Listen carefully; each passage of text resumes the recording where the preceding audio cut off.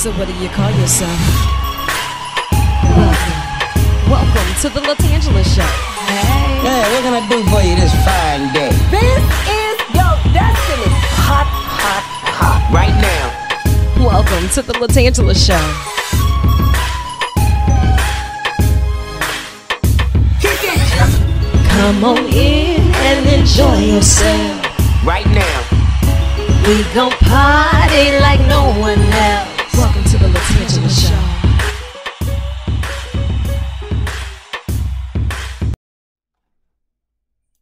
My mic sounds nice. How about yours? How does my mic sound? I mean, I know you know how to work this microphone, girl. Yeah. You hear me? What's up? It's your girl, LaTangela, and today in the hot seat on the 10 line, we have none other than the world-renowned, the beautiful, talented one, Jackie Gouche. How are you? I am amazing, and it's a pleasure to be here. Look, thank you so much for taking time out of your schedule. You came today equipped with some of the most beautiful women on your team, Yes, and I they did. have been vouching and super excited to get you in the capital city because tonight there is a free field trip that's taking place with United Christian Faith Ministries right there at 9229 North Ridgewood Drive. Now, the doors swing open at 6 o'clock. Event starts at 6:30. So don't you show up at 7:45 talking about what's going on. You know, and tonight at United Christian Faith Ministries, we know that they're going to present an overcomer's testimony, an evening of music, of powerful testimony, and audience discussion with the one and the only Jackie. Now, tell me a little bit about your experience, because I've seen like you've been touring forever with some of the world's greatest, and I was like Elton John, Michael Jackson, Patti LaBelle, Quincy Jones, and she's touching the microphone in Baton Rouge. I think we won't show up. Girl, listen, how did you know that the world of entertainment was a calling on your life? I learned it gradually. I mean, music has always been a part of my life. My mother's a musician, my family's musical, so I grew up with music. Right. And in high school, I started taking piano lessons. But as the Lord placed me in these different positions, you know, I been a worship leader in my church for 34 years now. And it was after I got there that I began to understand my calling. I love that. And you know, when we hear about people in their highs, no one ever has the level of transparency to tell us the things that they've been through, knowing that that can help people to get through those dark moments as well, especially when they can't seem to see the light at the end of the tunnel. But tonight, with United Christian Faith Ministries, we're here to celebrate you and, of course, all of God's glory that He has brought you through. But you're going to share some of those tougher moments. Yes, I am. That the test became testimonies. Yes, I am. I mean, when we talk about that, what does that look like in a nutshell? Okay, so I am now 35 years sober from a cocaine addiction. Congratulations. So while I was having my sons, I was in the midst of addiction. Wow. And I'll tell this story again tonight, but this is one of my favorites because God is so amazing. October 17th, 1985, I was pregnant with my second child, D-Smoke. Everybody knows him as D-Smoke now, but I was pregnant with him. I did a session for the movie The Color Purple. And then when I got the money from that session, I was trying to be sober, but the money, you know, stirred up the cravings. And I just, you know, I went and I got high. I was 7 months pregnant. And I said, okay, I'm gonna go get high. This is the last time I'm gonna get high. I'm gonna be, you know, get ready to give birth. But I happened to start having contractions that day. Wow. And I had just gotten high that morning. And that night at 8 o'clock, I gave birth to Daniel. And I knew enough about God to pray and ask Him, you know, to forgive me, first of all, and to bless my child in spite of me. Absolutely. And He went way beyond, you know, just forgiving me. And just not only did He protect the baby in my womb, but if you look at D-Smoke now and you see the person that he has turned out to be, that's nothing but God's grace and mercy. God's grace and the mother's prayer and the fact that you listened to His voice in that moment. Because, you know, that was God's protection on you. It was. Absolutely. You know, and we always want to say, we're not smart enough to make any of this stuff up at all. You know, and God has brought you through so many things, and to know that you have the belief and the transparency to share that, I applaud you for that. And we're looking forward to tonight at United Christian Faith Ministries. Dr. Bosma don't want to get on the microphone to talk to us today. It's fine. I'm going to put her on blast later. Now, wait a second. Now, you'll be hosting the panel tonight, right? I will. Okay, now what time is the panel discussion? So we're having a Q&A Q&A. towards the end of it, and so it starts at 6:30. Okay. You want to definitely be there for the entire thing, but you'll have a chance to ask questions and Okay, everything because tonight. I got questions that need answers, and of Yeah. course we'll have more details coming up for you in a second. But I want you to log on, get all the information. You can follow them on their Instagram, United Christian Faith Ministries, and of course you can always contact 225-927-1161 for more details. Now I'm gonna ask you to stick around for a little while. Is that okay? Of course, that's fine. All right, you keep it locked tonight. Because it'll work if I cut the mic on. We were just laughing off mic about, she needs to get her technology game up, and I'm over here talking to some microphone that's cut off. Hey, I mean, red usually means stop, but here it means go, right? Right.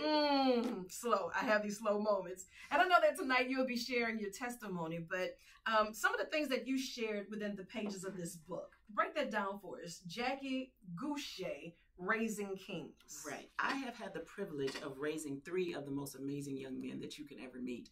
And I think only mothers, women who have given birth can relate to what I'm saying.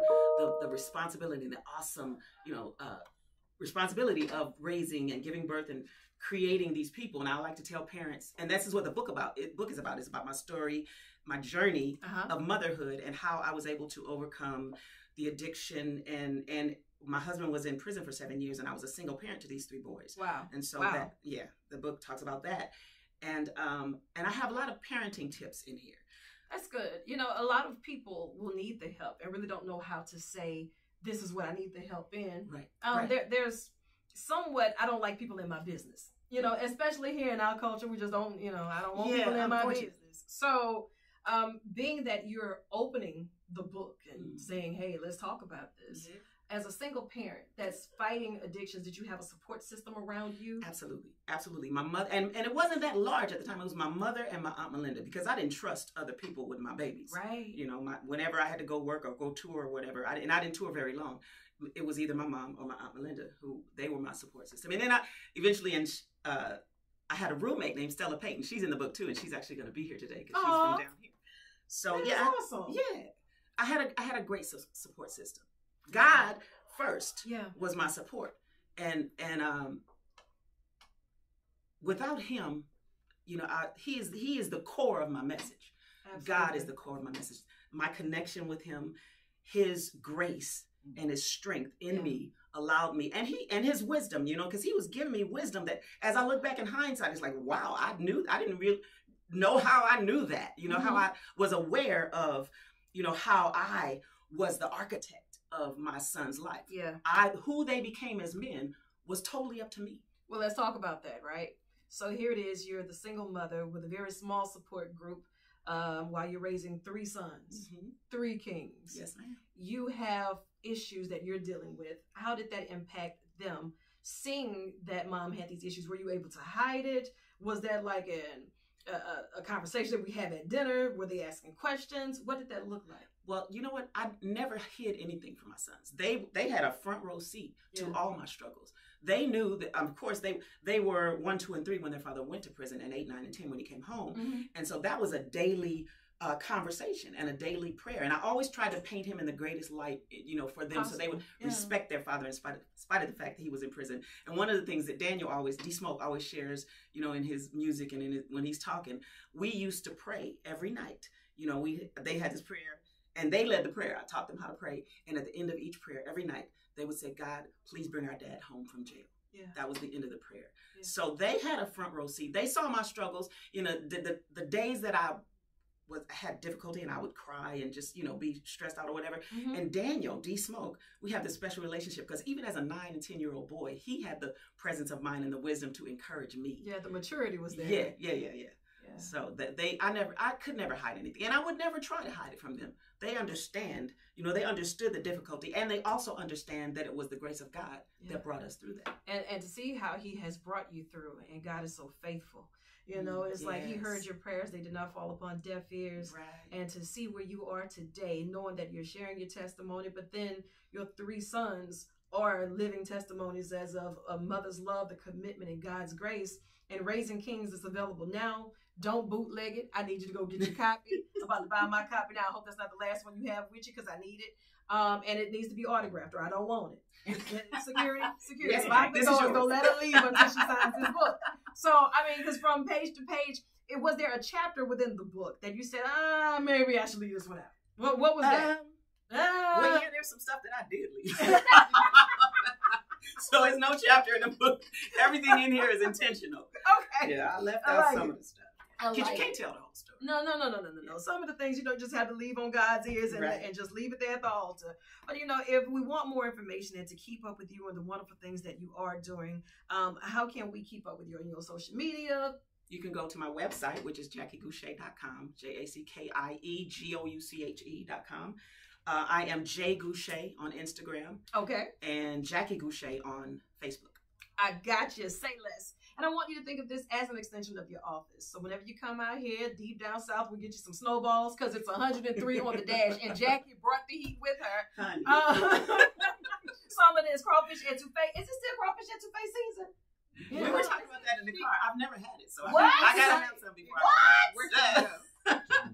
Girl, okay, I got you. Say less. And I want you to think of this as an extension of your office. Dr. Vosper, she makes one call that's gonna happen. A smoke signal, just pull up on me whenever you need to. And I know you have more work to do, so I'm gonna let you chase the sun or let the sun chase you. But either way, get after it.